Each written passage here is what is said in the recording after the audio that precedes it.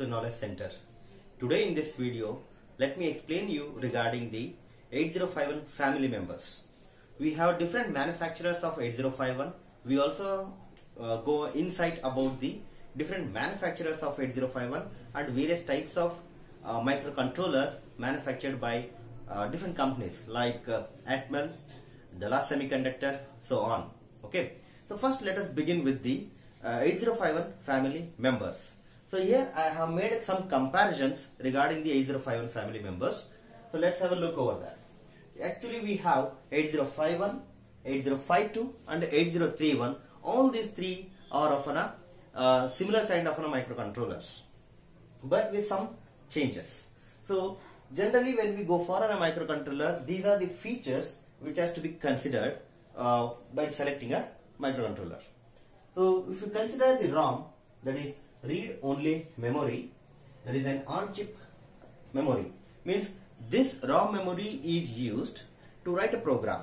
This is the space provided for writing a program, and this is an 8-bit. So it is in terms of bytes. So if you go for an 8051, that is going to be a 4K. 4K in the sense 4 into 1024, 1024. That much of memory is reserved for writing a program. But when you go for an 8052, it is double. Okay, it is 8K. And here in 8031, we don't have any memory for writing a program. It means if there is no space for writing a program, then why should you use it? Isn't it? That will be the question we will be having now. The only thing what you need to understand here is 80K is nothing but the inbuilt memory is 0. But we can add the additional memory to write a program. So 8031, when you consider the ROM for 8031, there is no on-chip memory for 8031. There is no on-chip ROM for 8031. But definitely we have to write a program. So to do that, what we do? We will add or we will give additional connection for the 8031. So when we go for an additional or extra device which is to be connected, we need to make use of ports to connect the additional memory. There what happens? 2 extra ports, means we actually have 4 ports for 8031.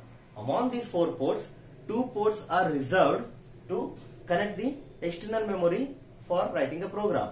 That will be a problem in 8031. Means we are wasting those 2 ports to just connect the additional memory. Whereas means we can only use remaining 2 ports for input and output devices. Right? To avoid that, we can also go for another option here, that is 8255. 8031 can be interfaced with the 8255 so that it can be interconnected with the external memory. So that we study in detail in further chapters. Okay. So this is about the on-chip memory of all these 3 different types of microcontrollers. Same way we have a RAM, which is also bytes, random access memory, that is to store the data randomly. Okay. To store the data like inputs, if you want to give some input and if you want to get the output, we can use this memory. And space reserved for 8051 is 128 bytes. That is from 00 to 7F. In hexadecimal you can take it like this. So 128 bytes in 8051. If you consider 8052, it is double, 256, and here it is 128 again. So you can make the comparison. We have both same memory here. In 8051 and 8031, we have same internal RAM. Okay. Then timers. We have 2 timers in 8051. We name it as T0 and T1. That is timer 0 and timer 1. When you go for 8052, there we have one more extra additional timer, that is timer 2. But again in 8031, it's similar to the 8051. You can compare. We have same timers even in 8031. Then the input-output ports. We have 4 ports in 8051 and all other ICs also having the same. 8031 is also having 4 ports. Even this is going to have same 4 ports. Each port will be of an 8 bits or 8 pin. So we can say there are 32 pins reserved for ports. 32 pins reserved for ports. Generally the IC of 8051 is of 40 pin. Among those 40 pin IC, 32 pins are for just reserved for ports. Remaining 8 pins are some other important parameters. So that we will discuss when we take up the pin configuration. Okay. So these ports are available, same ports we have in all the ICs.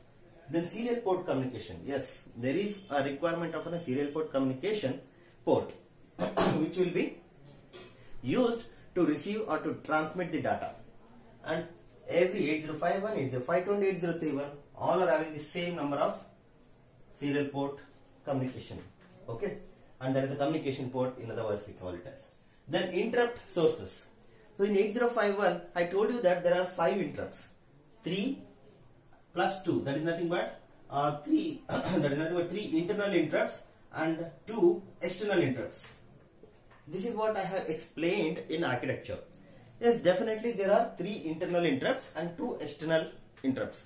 But here I have mentioned it as 6 because we have to consider another interrupt, that is reset. Even reset can also be considered as an interrupt.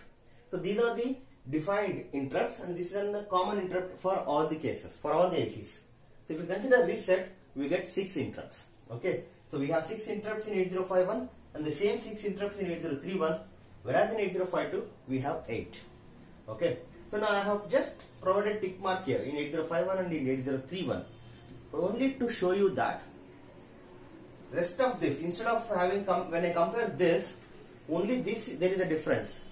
Only in a ROM we have a difference, but rest of the cases everything is same. You just observe here, we have same quantity of features from 8031 and 8051 when you compare it. Only the thing, we don't have the ROM or inbuilt ROM for 8031. So in other words we can say 8031 as ROM-less 8051. In short we can say it is a ROM-less 8051. ROM-less means there is no ROM here, inbuilt ROM. Other than that, rest of the things are same. It is similar to 8051. So I can call it as a ROM-less 8051. Right? Then we have an advantage of this. That is, here the maximum quantity is of 4K.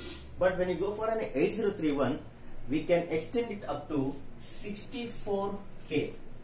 Means additionally I can add 64K memory for ROM to write a program.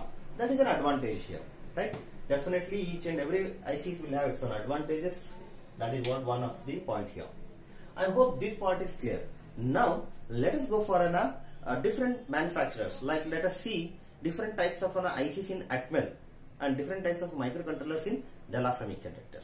Let's move for that. So on board you can see now I have mentioned 2 companies and different ICs among those 2 companies. So the first portion, this is the Dallas Semiconductor.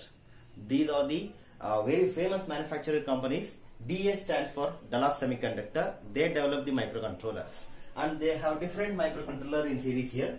DS89C, 420 and 430, that is one series. Same way we have different series here. Whereas a C stands for the CMOS, that is a way of manufacturing the IC. Okay.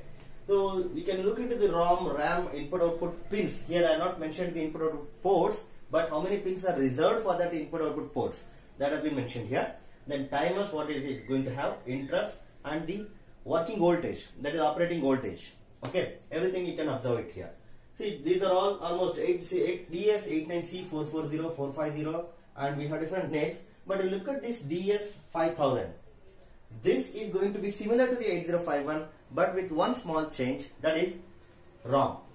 Whereas in 8051 we had 4K ROM, but here we have 8K ROM, and it is NVRAM, non-volatile RAM, random access memory. Means even though there is no supply, the data will be stored in it. Okay, and remaining thing is as similar as what we have in 8051. It is going to have 128 byte RAM, 32 pins for ports, 2 timers, 6 interrupts, and operating voltage is the same, 5 volt. So that is the reason why I have highlighted it. Okay, we can say that DS5000 is similar to 8051 with only one change, that is the ROM size. It is of 8K, whereas in 8051 we have 4K. This is about Dallas Semiconductor series. Here only the thing, the timers, somewhere there is a difference in timer, but all having the same interrupts, 6 interrupts with operating voltage same, right? But input pins also same, only the thing, RAM and ROM size is different. If you want to go for a higher ROM, then you can go for a DS89C450 where we have 64K, and the F indicates that is flash memory. How the program are erased, that is important. So that is how it has been differentiated here. Okay, if they are using flash memory, here we are using UV ROM, here we are using NV RAM, and this is 0K. This part is of 0K. Again, it is similar to the 8031, but with different parameters also. Okay, so we don't have any on-chip ROM here. That is an indication. Next, we have an Atmel company. That is another manufacturing company. Atmel, which stands for 80 here. Shortcut we have mentioned it as an 80. And 89C51 is generally and widely used. Right. So this is 4K, 128, 32 pins, 2 timers, 6 interrupt and 5 volt. Right. So rest of the cases we have different Atmel ICs. Here LV, this LV stands, we can say that it is a low voltage. Rest of the thing is C is CMOS, and the operating voltage is different here. So this is of 3 volt. Even this part is of 3 volt. And we have different number of interrupts here. So we can understand that there are different companies like Intel, IBM, Philips. We have different manufacturers who are developing or manufacturing the microcontrollers. And just there is a difference between these parameters. Someone may increase the timer and someone may increase the interrupt. And there may be difference between the RAM and the ROM size. So these are the main features which has to be observed while selecting the microcontroller. Each producer will have their own design. I hope the types of or different versions of microcontroller is been clear for you. If it is clear, share among your friends and also don't forget to subscribe to my channel. Thank you.